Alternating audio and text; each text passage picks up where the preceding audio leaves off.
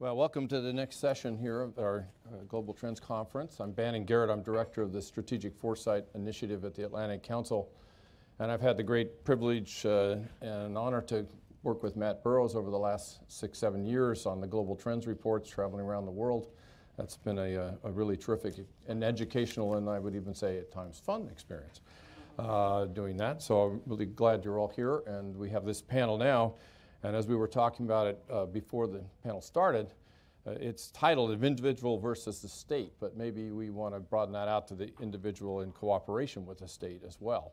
So it's, we don't want to totally polarize, but I do think it's somewhat useful to look back on the sort of tension between the state and the individual as, shall we say, underlay the relationship between citizens and states for, I guess, of all of history, or back to the tribe and earlier eras. And then in the 20th century, we end up with this very polarized situation with communism and fascism on one side, with a sort of totalitarian view of and effort to control the citizen, and then democracy trying to put on the other side of the struggle. We know how that one came out.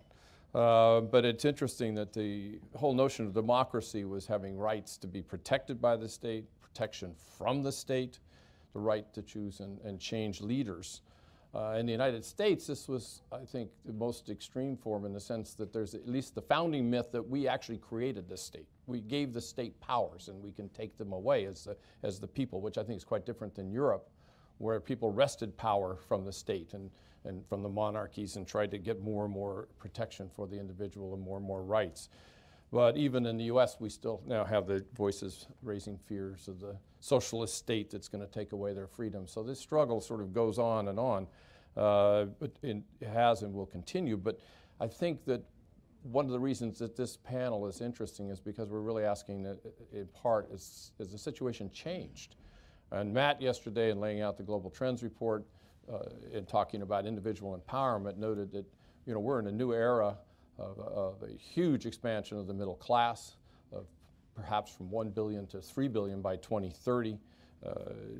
And that's driven in part by education, much better health,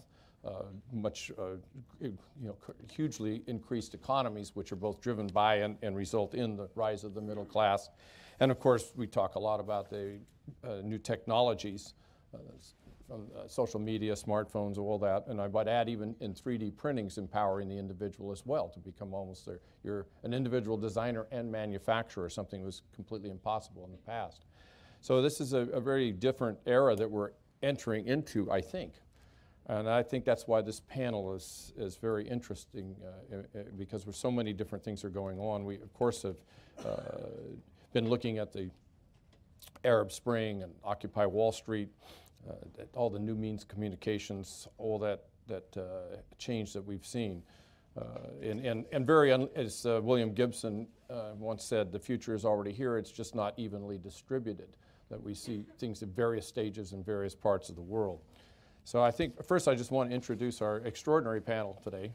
We have an amazing group of people. Jared Cohen, on my far left there, is the director of Google Ideas, that is described as a new entity at Google aiming to reframe and act on old challenges in new and innovative ways.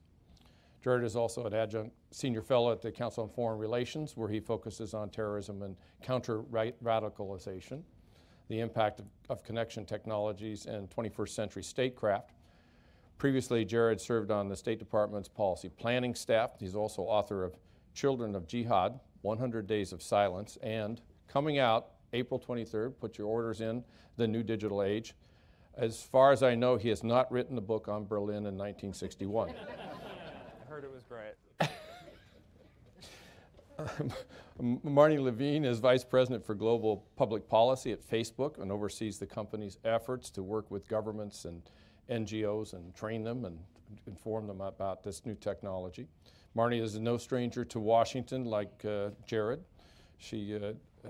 She joined Facebook, I think, 2.5 years ago? And before that was in the Obama administration. She worked as Chief of Staff for National Economic Council under Larry Summers, and prior to that was working with Larry at Harvard, and where she earlier received an MBA Jared and I from Stanford will forgive her for that, but it's, you know, the Stanford of the East, as we always called it out there. And then Hisham Qasim is an independent reporter and founder of Al Masri Al Yawm, Egypt Today, Egypt's only independent newspaper. He's one of Egypt's most prominent publishers and democracy activist and former vice president of the liberal opposition Tomorrow Party. He's also a member of the advisory board of the Atlantic Council's Rafiq Hariri Center for the Middle East. And he served as chairman of the Egyptian Organization for Human Rights and has done many extraordinary and brave things in Egypt that hopefully will be discussed as well. So with that, I'd like to just frame a couple questions that I think we'd like to look into. I mean, and remember, we're trying to envision out to 2030, not just look at what is going on today. And so we're sort of the question of the balance between the state and individual. Is it going to shift toward the individual, even in currently authoritarian states? Or are we going to see new technologies but allow the state to have more control, which may be or may not be the case?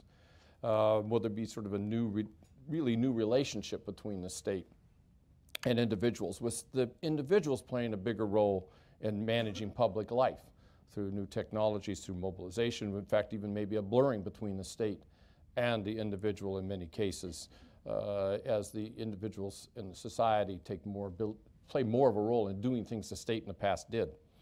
And on the international level, will the state's prerogatives be significantly curtailed by the empowerment of individuals and non-state actors?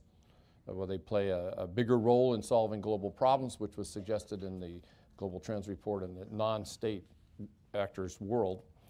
And more of a kind of, again, blurring of responsibilities. Where does the state end and the individual begin? Maybe a very different relationship going forward.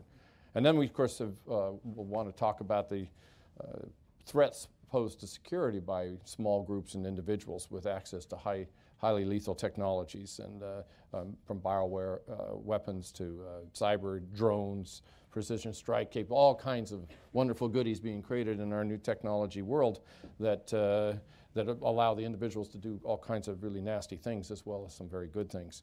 And I think just last piece of interest to me is, like, will there be new, as we look down the road at new technologies that may develop, and I don't mean we need a technology discussion per se, will this actually change things even more in terms of this whole question of the relationship of the individual to the state, the empowered individual, empowered group. So with that, I'll go to Jared maybe to start.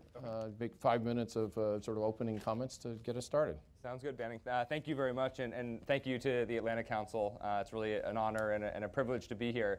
Let me start with some general observations, which is currently today you have 2 billion people connected to the internet. To me, the biggest change by 2030 is that in the next decade, 5 billion new people are going to connect to the internet. The next 5 billion people to connect to the internet are connecting in the parts of the world ridden with the greatest number of challenges, where conflict is the most prevalent, where violence exists in a far more pervasive way than it does with the first 2 billion. So the way to think about this is it's not Islamabad coming online, it's Fatah and Baluchistan coming online, and what are the implications of that? But let me start with something more positive, which is with 5 billion new people connecting to the internet, we know that there's certain untold benefits for citizens of the future. Perhaps one of the most striking changes is going to be the advent of simultaneous instant translation capability that picks up our mannerisms, our accents, and that allows an individual in Burma to have a conversation that's simultaneously translated with an individual in Venezuela. We'll be able to fully explore the cross-cultural and geographic collaborations and interactions that have never been before possible in history. 3D printing will create an entirely new wave of secondary markets.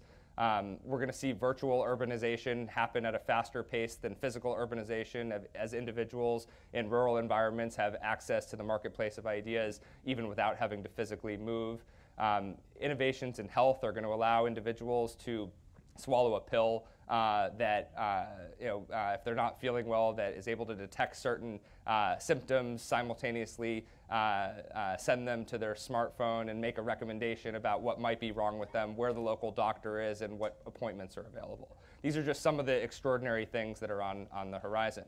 Now, there are certain things that technology won't do for citizens. Obviously, we know it will make them more efficient, the quality of life will improve, and there'll be more opportunities. But at the end of the day, the impoverished will still be impoverished, the sick will still be sick, and those that are at risk of physical violence will find that, as useful as a smartphone is, it doesn't stop war, it doesn't stop sexual and gender-based violence, it doesn't stop a lot of the threats that we see in different environments. But the purpose of this session is to talk about 2030. And so let me be a little bit more provocative. And let me sort of move towards states, because I think this is where there's greater uncertainty. I think the story of citizens is a little bit easier to understand in the future. The challenge that states of the future will encounter is the number of virtual citizens that they have will far outnumber the number of physical citizens they have. And while I don't reject the notion that states will still be the dominant unit in the international system, I do believe that, as General Cartwright said yesterday, we're about to enter a very turbulent transition where the most democratic states to the most repressive states will find that they're going to go in one generation from the vast majority of their population not being connected to the vast majority of their population being connected. And it's going to happen very fast, and it's going to happen in very unpredictable ways. I believe that cyberspace is the world's largest ungoverned space. Now, again, there's many benefits to that, but there's many challenges to that for a state. So states are not going to cease to be the most powerful actor in the international system, but they're going to find that some of their power begins to erode, and they're going to find it's not a question of will they have the power, it's a question of how much power will they have. Now, the first challenge that states will experience as they go through this turbulent transition is they're going to try to replicate the laws of the physical world in cyberspace. That's going to be basically impossible. It's not going to prevent them from trying, but they're going to find that it's hard enough to enforce laws in the physical world, let alone in this giant ungoverned transnational space. So let me be even a little bit more provocative here, and I'm looking at Barry because he's giving me signals to do so. My view is the natural reaction for states that will occur as a result of them not being able to replicate these laws will be the balkanization of the internet. And I don't mean separate intranets. What I mean is a different internet experience in different societies based on how they filter. And we're already seeing this today with the first 2 billion. And there's lots of different ways that states filter out information to create a specialized internet experience. The most obvious and apparent category to us is the blatant. States like China, states like Iran, that are sort of unabashed in terms of how they censor the internet and how they filter. Then you have states like Turkey that sort of follow a more sheepish model, which is they try to couch it as parental controls, but under parental controls also comes curbing political dissent. And then you have the third category, which is the politically acceptable. And Germany is a good example of this as they filter out neo-Nazi and hate speech. And so those are sort of the three models for filtering. But in the future, this is going to happen all across the world. Now, what's the consequence of the balkanization of the internet? The first consequence is that states will band together to edit the web in collaboration.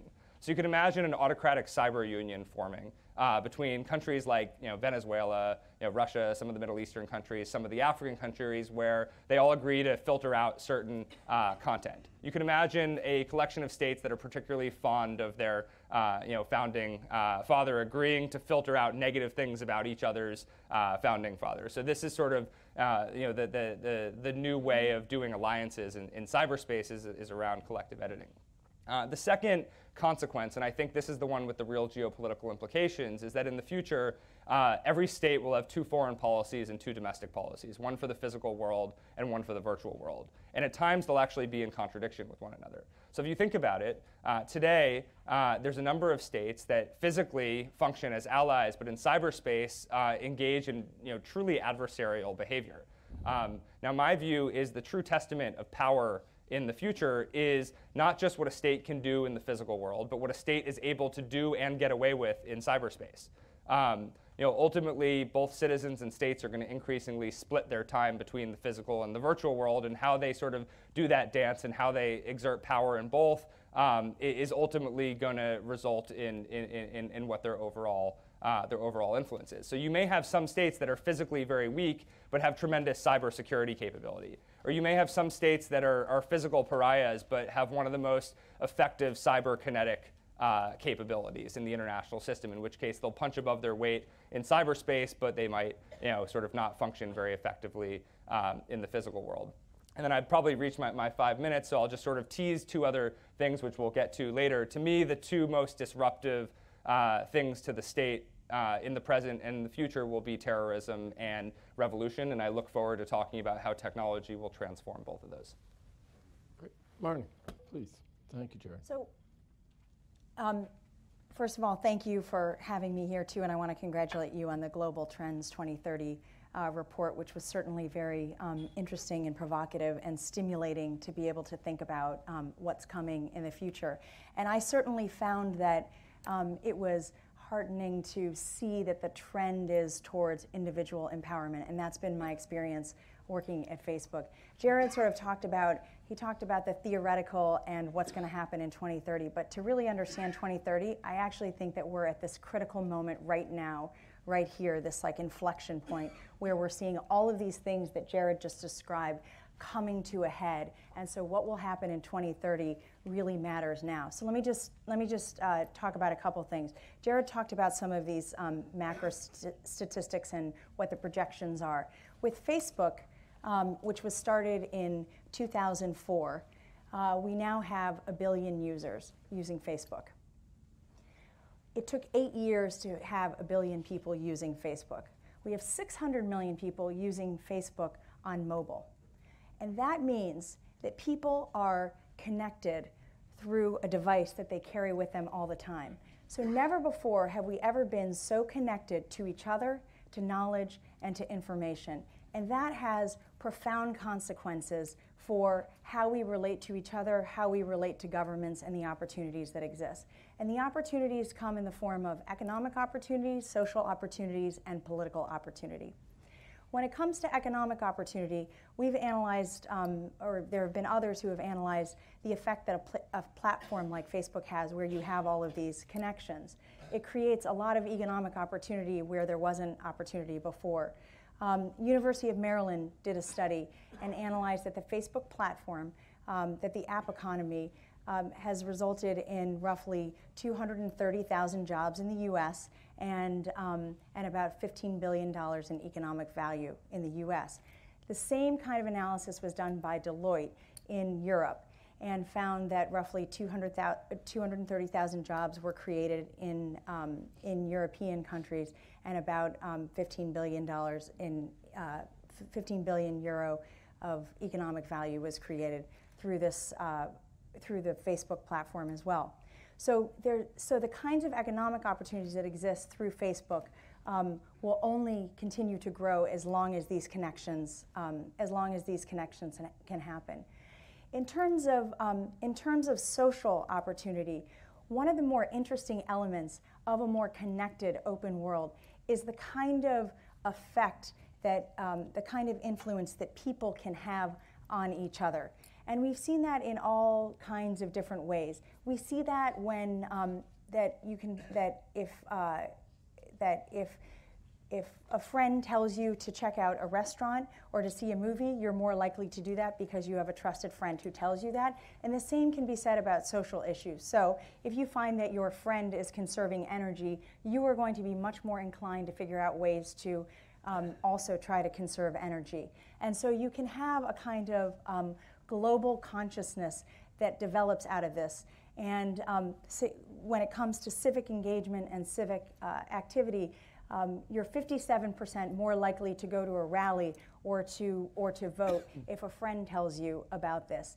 And you saw that when the tsunami earthquake happened in Japan, it can also be through these connections that people come together in common cause to raise money, to get important information to each other, and to, again, inform each other about ways to get involved around causes. So a kind of global consciousness has evolved through these connections around the world when you have one of the biggest borderless global communities that has emerged and is no longer constrained by borders of a country. And finally, when we talk about this sort of individual versus state, the individual certainly has had opportunity through platforms like Facebook or Twitter or Google and just being connected through the internet. You have, it used to be that individuals didn't have any kind of a voice, and that platforms like Facebook have given individuals voice where they haven't had it before. In 2008, Oscar Morales was an engineer who decided that he was tired of some of the ways that the FARC was behaving, kidnapping, lying. And so one man, one guy who wasn't necessarily part of an important family, who didn't necessarily have incredible means at his disposal, but was able to sit in a room and organize and mobilize people around a common cause. And that happened by shifting power from institutions to individuals. So individuals certainly there has been a shift to empower individuals. But the same can be said about governments. And what we are finding is that it's no longer just a question of whether governments will use social media to connect to individual, but they're using social media to be able to have a two-way dialogue with individuals. It's not individuals versus the state necessarily, it's individuals with the state and collaborating and conversing and talking. In the UAE, Sheikh Mohammed was trying to figure out what they should do to celebrate Ramadan. And he crowdsourced a set of ideas from citizens, and citizens said, let's create an orphanage. And so he got an idea to create an orphanage, and that's what he did. So that kind of communication, the two-way dialogue that occurs between governments and people, will only increase in the future.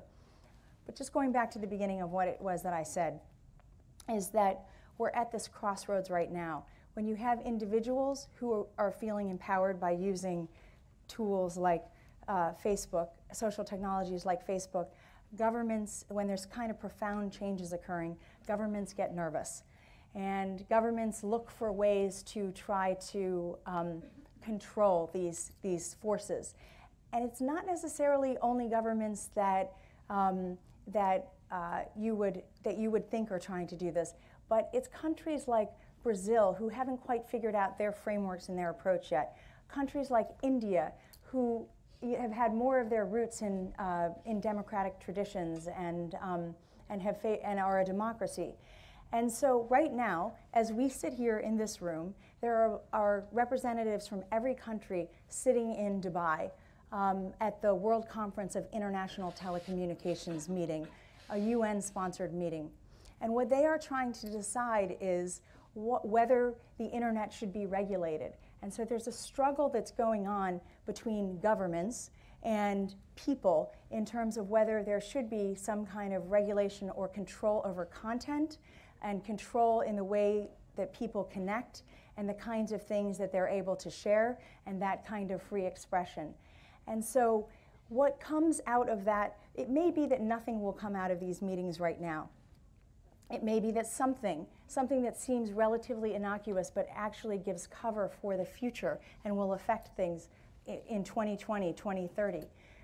But what I know now is something that Jared said, which is that this is the start of something where representatives from countries around the world are trying to come together to sort out how to do this collectively. And how we do that will be very consequential for how much empowerment the individual has when it comes to 2030. Thank you, Marnie. Very interesting. Hashi. Thank you, Banning. Please. Good morning, everybody. It's fascinating to be here. I'm really enjoying the debates, and I want to extend my thanks to the Atlantic Council as well. Now, I would like to share with you remarks and observations on the internet, basically, and the Arab Spring, my experiences there. In no way am I trying to say anything conclusive, because this is going to take a long time. I still don't know why Egyptians rose against Mubarak. After 7,000 years, what happened, okay, for the masses to step out, and it will take years. And this is an issue that certainly will take a long time before, there's not enough market research, and the whole thing is quite novel. But here are my observations. Now, before I get into that, for the record, I come from mainstream media. Now, new media has changed everything for us. We are linear in our work, and if there is, for example, a political leader assassinated, that will be the first issue in the news bulletin. And then possibly a story about a kitten that got trapped on a tree, and that comes on the back page, like as a piece of entertainment or a final piece on the news, to put a smile on everybody's face. But with social media, we could find on Facebook or on Google Video that is the most watched video, and that the assassination of a political leader comes second or third or fourth. Now, I need to keep my eyes on that, so I'm not forced into early retirement, okay, or changing jobs. However, if I'm running a paper or a TV station, and the first story is about the kitten, and the second, everybody on the shift is going to get fired, okay? And I will hope that the board of directors don't fire me, okay? But I will have no second thought. Everybody loses his job. Now, that's one. The second remark is, in one of the WikiLeaks, I'm quoted saying that the Mubarak's opposition, from which I came from, is almost dead. And the only place where there is opposition for Mubarak is the Facebook, Google, Twitter generation. Okay? That's a leak, State Department cable. Now, yeah. Just going back to now, on 24 January, if you asked me what was going to happen tomorrow, I said, no, I have no idea. And when people were annoyed at me, you're supposed to be an analyst, come on, give us an idea, I simply answered and said, if you gave 100 analysts a fact sheet on Tunisia and told them that tomorrow a street trader is going to go set himself on fire in front of a government building, what chances are there that the Arab Spring, and I think it's bigger than the Arab Spring, I think it's going to extend to Iran and further, will occur? The 100 will say 0 chance, you see? However, on 28 January, after I saw what happened, I joined the demonstrations for the first time, but woke up in the morning and found that Mubarak used the kill switch. He shut off the internet and mobile phone connections. Now, here is one question. Did that make people get together? Had he kept the internet on, would have people sat in the comfort of their homes, tweeting and writing statuses, etc., instead of deciding to physically go meet? Unanswered question. I don't think it's going to be a long time before we can answer that question.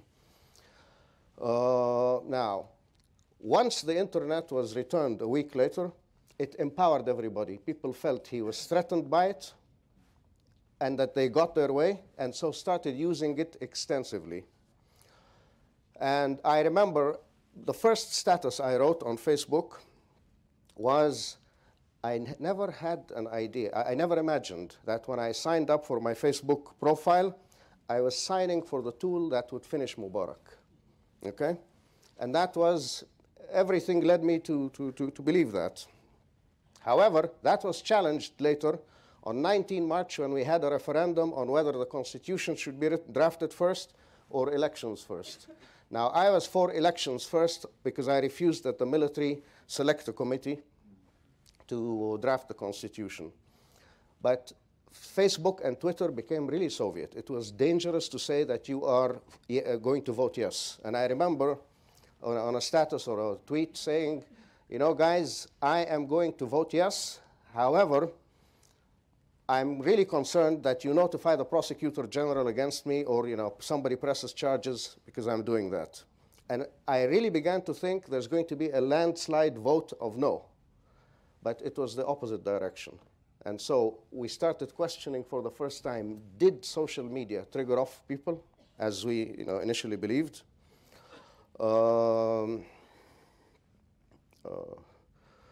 Anyway, I'm just trying to get so much in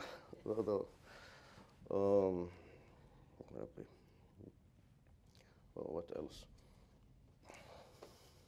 hold it in memory. Well, you've raised an interesting question about the relationship between the mainstream media and social media Yes, that I yes, think is really yeah. worth exploring. Yes, now, again, we have weak media. After 60 years of military rule, our media is extremely weak. The first independent daily in 50 years was Al Masri Al-Yawm, like Banning said earlier. And social media began to set the agenda for mainstream media, okay? And that was extremely dangerous. And part of this information meltdown that is happening now in the Arab region or wherever there's been an uprising. And you know, right now, Egypt is boiling again. And I get up in the morning and I want to check and find out what's happening. And I do resort to, about 60% of my information will come from social media. Okay, Facebook statuses, YouTube videos, etc. But it's because of my ability to verify. But for regular folk who are not, you know, professionally employed in the media, it can have the counter effect. You see. Anyway, to conclude, do I think that eventually the individual will prevail? I have enough evidence in front of me to say that that would be very dangerous, and that the establishment has to prevail, and social media would contribute and be a major source of information. I'll leave it at that. It's a very, you know, one of the things that you implied and Marnie is this question of trust. And it can kind of work many different ways. I mean, one is my friends say that this is a good movie, this is a good company to deal with, this is a cause I should donate to, I should go out and conserve energy. And because my friend said it, I'm much more likely to do it and trust that, well, their judgment's good. And therefore, I think it has a very positive impact on governance and involvement of people and getting people to do things they don't really trust. I mean, the power company sends you something and says, pay another X number of dollars per month and we'll get green energy that you're actually paying for rather than fossil fuels. And you kind of ignore it. But if your friend said that, they're doing it, then maybe you'd start to sign up. So you could spread some things very positively. But the other part of the trust is you could start trusting conspiracy theories. You can start trusting completely untrue things that are spread by your friends or the media that you deal with all the time. And so this can be very viral. I mean, I think we've seen that in this country on a number of, from birther movements and all the other, many other things that have gone on here where a group of people, which expands very rapidly to a large group, starts spreading things because my friend said it, then I start to believe it. Or I think Facebook is now the biggest source of news for people in the United States, I believe. And their friends post to Facebook, they see what they post. So we know this whole niche thing. So this is, I think, a phenomenon that I don't know how it's going to play out, but it's very, very two-sided. And I don't know, you know, if any of you want to comment on that, but I think it's an interesting problem going forward. Go ahead, Marnie.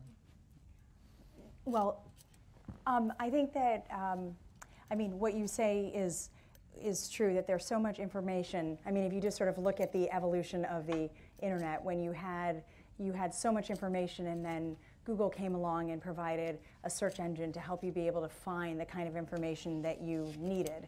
And, but that information was sort of the wisdom of crowds. It was, you know, how many people linked to something, and that is useful for what you want to, that can be useful.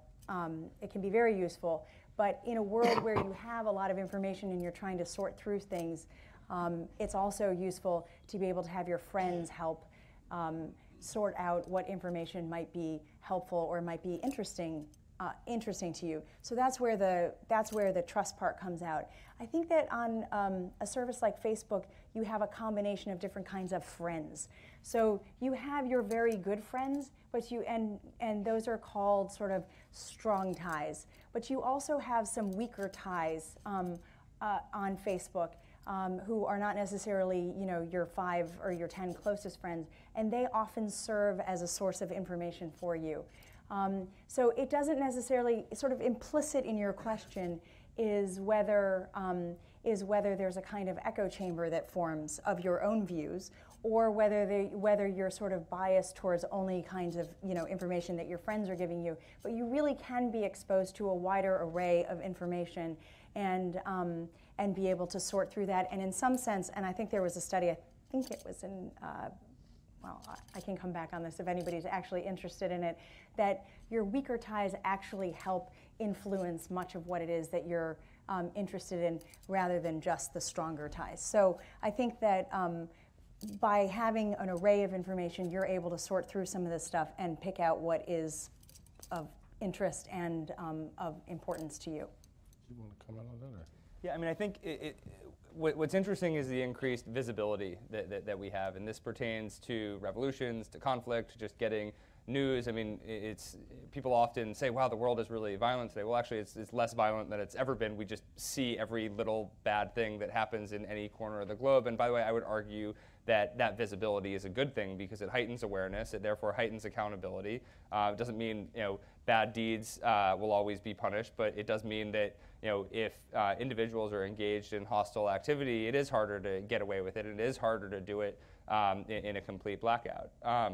I think that the real question in the future is going to be who verifies all of this, right? If we go back to the next 5 billion trend, that's 5 billion new people generating enormous amounts of content. And believe me, they'll be really excited about having devices to generate lots of content. It's the amount of information that will be out there will be so overwhelming that at a certain point somebody's going to have to verify it. I think this is going to be a very important role that the mainstream media plays, but I also think that there's going to be an important role that non-media stakeholders play. So you can imagine in a situation where there's a conflict, you don't just send in human rights monitors and you don't just send in the Red Cross, you send in international verification monitors who actually go on the ground and make sure that help determine which individuals on the ground are actually generating credible video, verified content.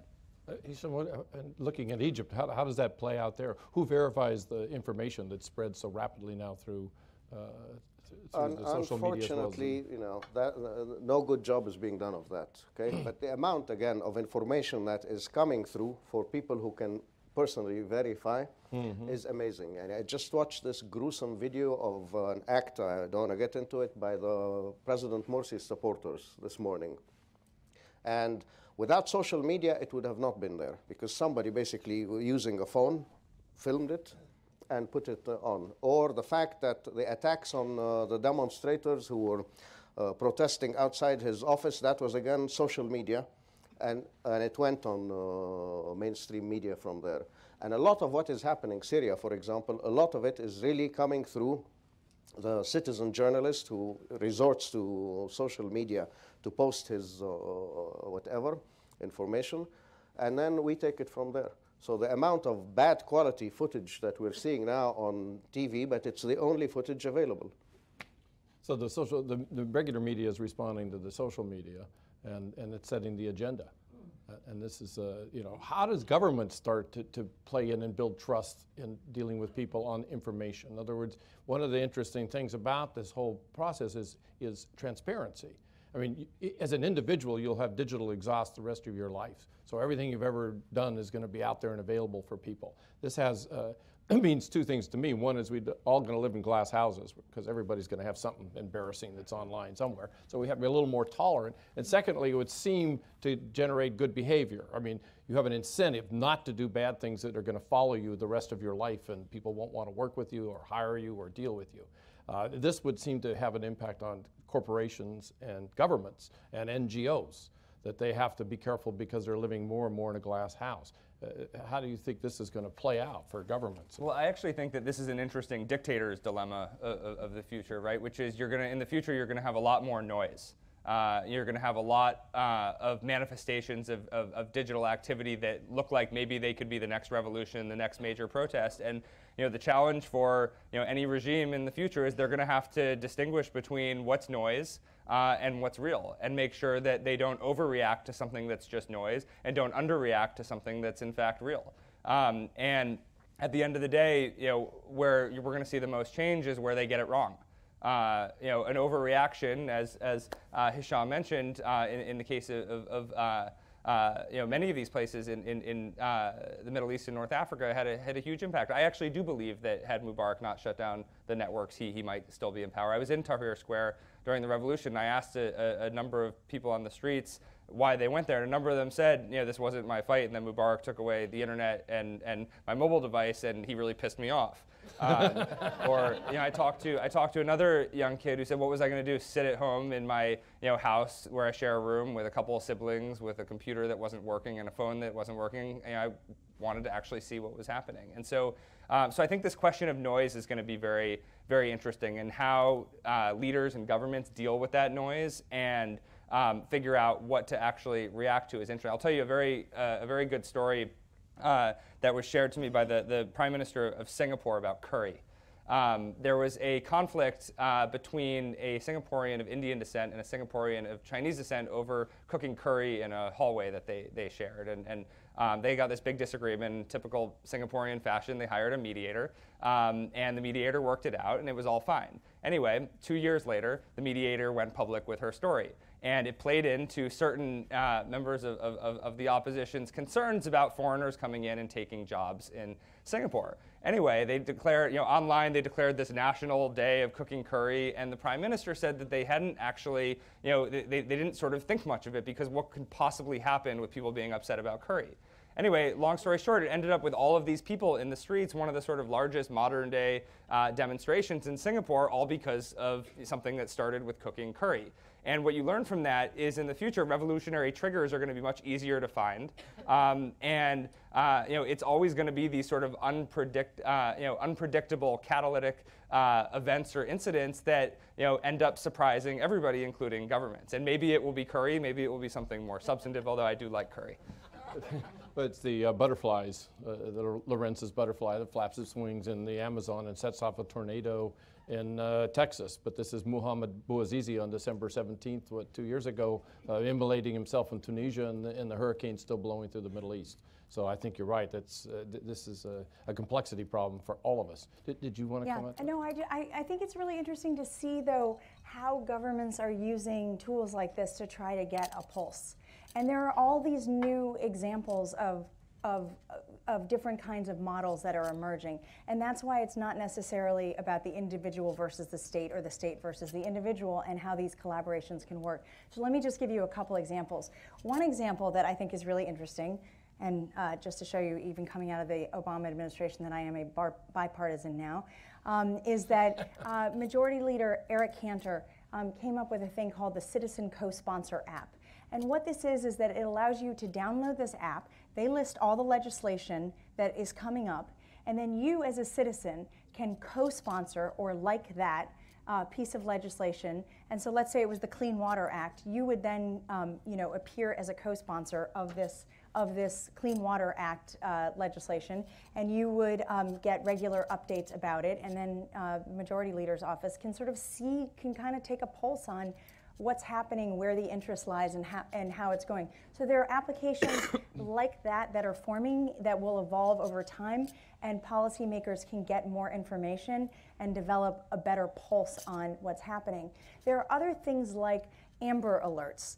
It used to be that you would put, if there was a missing child, that it was on the back of a milk carton, and then you got a flyer in the mail that showed you a photograph of somebody. But now what we have is, in connection with law enforcement and the Department of Justice, we've created a partnership where we've created a page for each state and an Amber Alert on Facebook, and you see the pictures. And so it can be law enforcement things. It's the difference, it shrinks the distance and the time between finding out about a missing or exploited child and being able to engage citizens to actually help law enforcement find a missing child.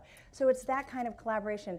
I've given you two kinds of US examples, but there are examples around the world of how this is happening.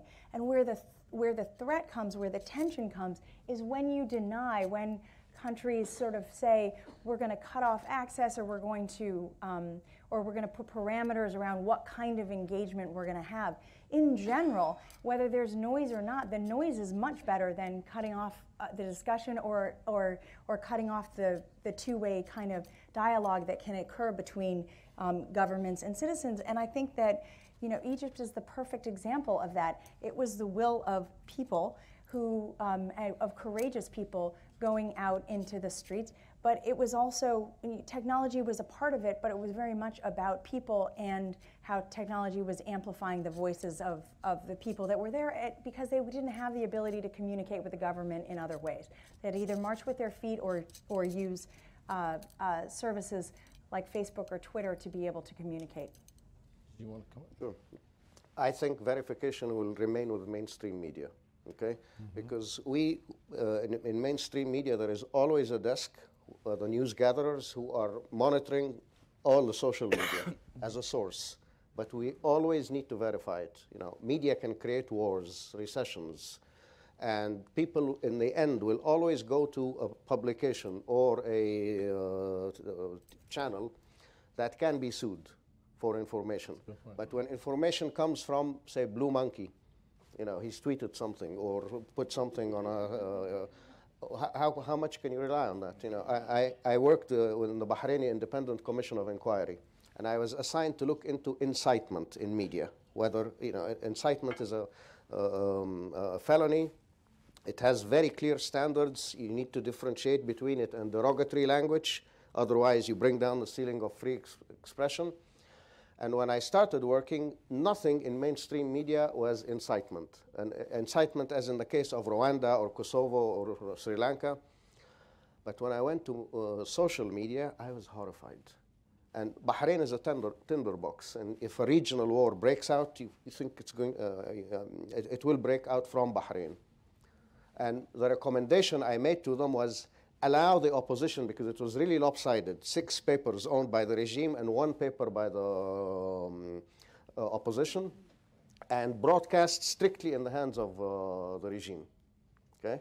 And my recommendation was, careful, this is where it could start a war, social media. So allow more space for mainstream media and basically give them a voice. That's very interesting as you have more and more people online expressing their voices in places like China, and they can't stop that.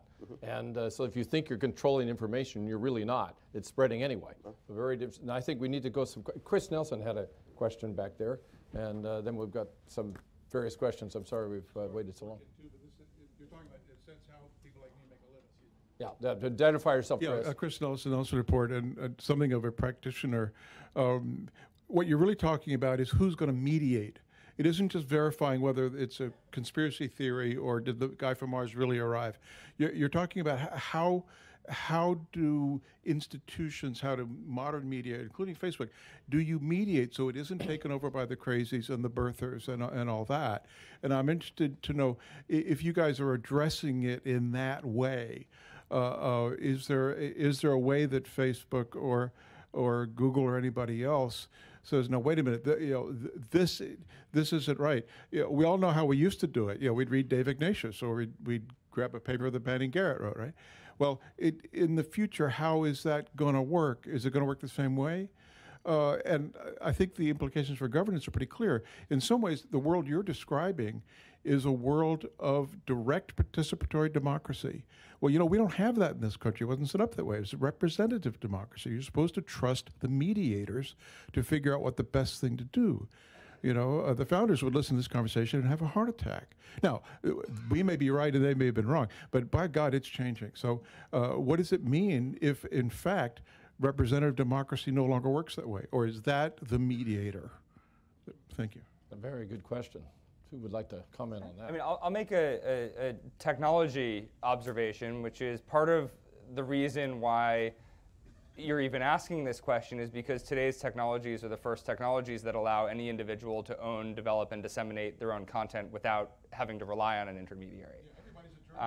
So I think we're in this stage right now where it looks like gone are the days where there's intermediaries, but I actually think that the amount of content, again, is going to be so significant that we're going to see a resurfacing of intermediaries around curation, around verification, around a lot of these things. And my view is where there's a problem, there's a company that's going to fill that gap. There's a startup that's going to fill that gap. Part of the reason I'm not actually that worried is twofold. One, there's a lot of young people looking to build startups to address exactly what you're talking about, and I have a lot of confidence that people will figure it out, and they'll make a lot of money in the process. The second observation is I'm still not convinced that social media is what we should be blaming here. I'm convinced that we maybe are getting more visibility into the popular sentiments of larger numbers of people, and maybe we just don't like what we see. There's an argument out there that people like to make that technology just reinforces views. No, I actually think a back alley mosque in a slum of Riyadh is a way to actually reinforce views, because there's no challenging of opinions. There's no there's no semblance of critical thinking. All the schools are rote memorization. You may not like what you hear online, but the reality is you can challenge it. Other people can challenge it. And by the way, even if you're the most closed-minded, judgmental person on earth, you cannot avoid finding something in your news feed or in your RSS feed that is essentially something you disagree with. So it's really difficult to be closed-minded in isolation now. We just may not like sort of a lot of the popular sentiments that we're seeing. Anybody in the real I know the back has Shall trouble I, getting. I'm sorry. yeah. Please go ahead and comment. See, from my experience and what I saw, I think it will improve representative democracy, but democracy can only be representative. Because what happened, in my case, I left Tahrir one day after Mubarak was out and said, it's time to build this country. Khalas, we got rid of Mubarak. But social media allowed for something called a permanent revolution. And you had kids who were sitting there on Twitter and Facebook and trying to form a cabinet, okay, and nominating people. And I was saying, I made myself very unpopular with these young revolutionaries who originally saw me as one of the, the hardcore Mubarak opposition, but they were horrified in me because I was saying, it's time to build the country. You can't go on, in this permanent revolution where you think you can make policy on social media. But they were there nominating ministers, etc. So it can be a hint to the policymaker, but it can't be the way to form a cabinet. I remember telling them, boys, if you're looking for a minister of interior, chief of the police, I'm very happy to take the job, and I promise you I will send you every fire engine in town twice a day to unload its tank on you in Tahrir so that you cool off and sober up a little. Is anybody in the back that can way back there? Yeah, I think we've got to have some representative of the back end of this. Hi, I'm Jeff Lightfoot with the Atlantic Council, and I actually wanted to get Sean right back to that question, because is it not true? I'm a little bit of a skeptic here. Is it not true that while these young people were tweeting, the Muslim Brotherhood was out canvassing, and this is an 80-year-old institution that has existed in Egypt far before Facebook or Google, and that's who's controlling Egypt today, not the Facebook crowd. Isn't that correct? Well, yes, certainly. That's what I was telling them recently, well done, 007. Look what happened. We ended up, because I was telling them, it's time to get into politics. Go join parties instead of sitting there and on social media becoming your only occupation and voicing your opinions. No, you need to parallel that with some organizational, entities. And now there is that awareness that more of them are enrolling into parties and becoming disciplined and realizing, okay, it's very nice to sit there and say, unacceptable, never again, but it needs to be translated into something practical. But it was never meant to be that the Facebook crowd was going to sort of come into power and govern. Technology can be an aid, can enhance, can help to influence, but you still, and citizens aren't necessarily stepping into different roles. It can only happen with institutional reform, with an empowered civil society, and with leadership. And without those things, then you're not going to have a working, functioning kind of government and society. So it was never meant to be a complete, that Facebook was going to somehow become the government. And if I could just build on what Marty said, which I completely agree with. I think part of the challenge you have with the advent of these tools and their incorporation into revolutions is the barriers of entry have been lowered. So somebody can be a full-time activist, a part-time activist, an anonymous activist, or an activist using their real name. And what's happening is the new sort of modern way of doing revolution is producing a lot of celebrities, but not really very many new leaders who have different last names and can run for president and actually win. And a lot of these societies where these revolutions are taking place don't really have much of a history of institutions besides the religious institutions. I think part of the other challenge you have, building on this point of leadership, because I think this is probably the biggest challenge we're going to face with this accelerated pace of revolutions, is it used to be that you were a leader first and then you became a public figure. Now we've reversed it, and you become a public figure and then maybe you become a leader down the line. My concern is that the accelerated pace of movement making is actually going to retard leadership development.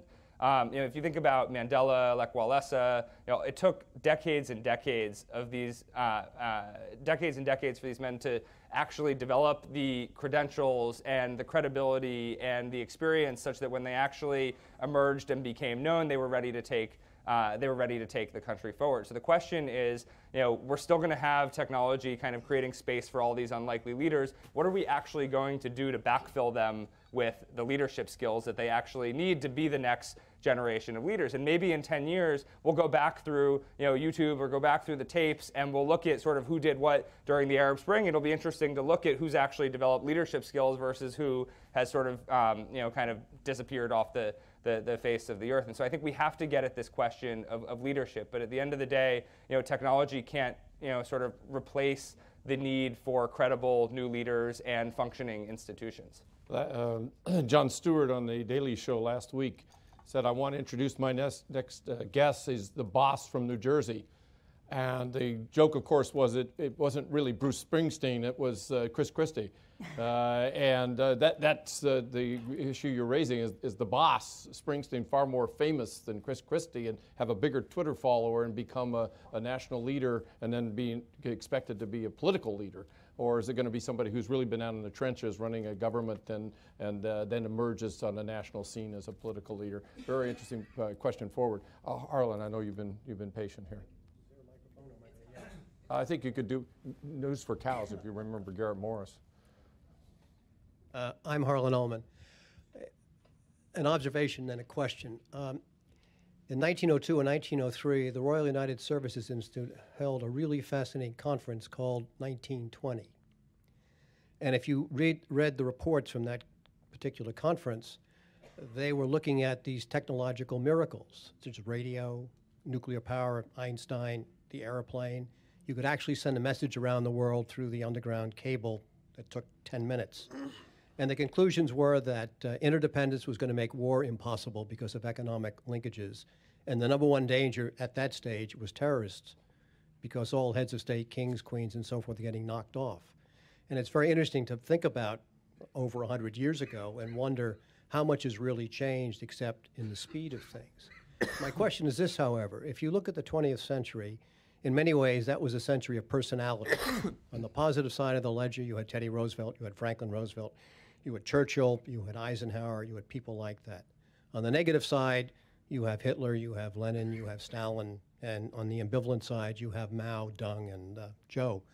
My question is, as you look forward in this debate between the individual and the state, we see in the 21st century so far basically personalities as celebrities, with the exception of Osama bin Laden, who has probably had the most impact of any individual. When you think about the future, tell me how you come out with the role of individuals. Are we going to see great leaders as we saw in the 20th century, or are we going to be stuck with celebrities and people like bin Laden who are going to be dominating the politics? Wow.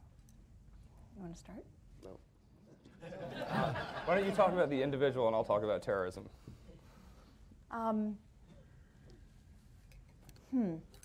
It's a great question. I think that I'm optimistic that you will see great leaders. I think the origins of the leadership may be different than where they came from before. So you might see, in a country even like the United States, you might see people starting in Silicon Valley or something, somebody who is part of creating something big and then moving and creating a following and empowering individuals in that way. I mean, if you think about it, what is leadership about? Leadership is about being part of something that's bigger than yourself, having some kind of following, and being able to influence them to do, hopefully, good things. That's the positive form of leadership. You also highlighted some other kinds of negative people who've had impact in leadership positions, but it hasn't necessarily been positive. So you might see people coming from different backgrounds than you've traditionally seen. It may not be that people go straight into government or come out of academic institutions. It might be that they come from more non-traditional areas. But I'm optimistic about that, and I think that some of the tools that have emerged through technology allow people to understand what people want, need, and to be able to collaborate in ways that they haven't been able to before to come up with solutions to big problems. And I was saying earlier when we were back and before we came out here, I mean, one of the reasons that I went into government when I did was, from an early age, was that I was interested in finding broad-scale policy solutions to help people, like really to help people. Right now, what you see is that it's really difficult to get things done in government. Different parties are, sparring with each other. People have different, aren't necessarily motivated by, they're motivated by politics and not necessarily by policy and finding exactly what the right solution is for people. I think you can use certain kinds of platforms and technologies to address some of these broad-scale societal issues around health, around education, around energy and the environment that you haven't been able to do before. And the example that I used back there, and then I'll stop, is that take organ donation.